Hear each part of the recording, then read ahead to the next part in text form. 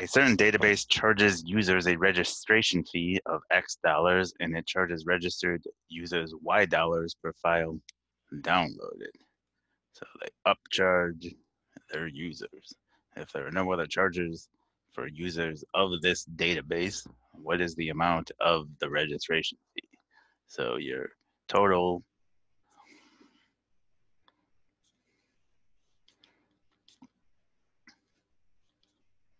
charge for using this database is going to be this fixed registration fee of X dollars plus Y times the number of files downloaded.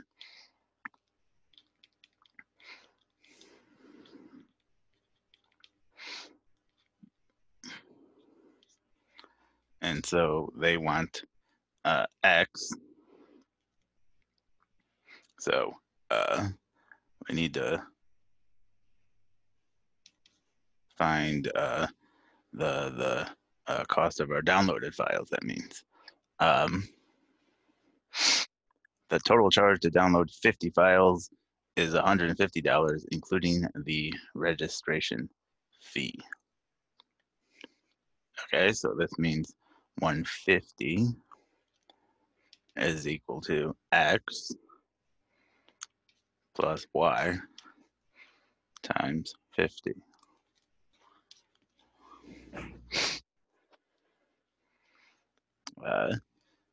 And so this isn't going to be enough, because this is just 150 equals X plus 50Y. So we still would have to find Y in order to get our registration fee. Insufficient. Statement 2 says, so this looks to me like it's going to be C, unless these two statements are giving me literally the same equation.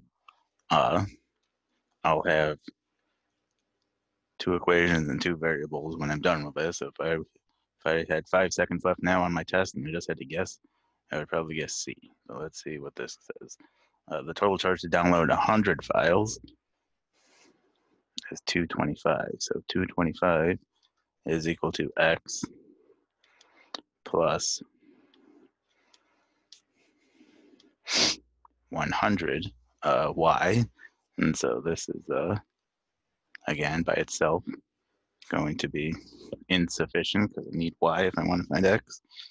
And so then together, I have my system of equations. 150 is equal to X plus 50Y. 225 is equal to X plus 100Y. And sure enough, it looks like I will be able to solve for X here. So if I want to solve for X, I should get rid of Y. So I'm going to multiply this top equation by -2 so that I can then add my equations and Y will cancel out. So this gives me -300 is equal to -2X minus 100Y. So when I add this to here, I get -75 is equal to -X, and therefore X is equal to 75. And so our registration fee is 75 bucks.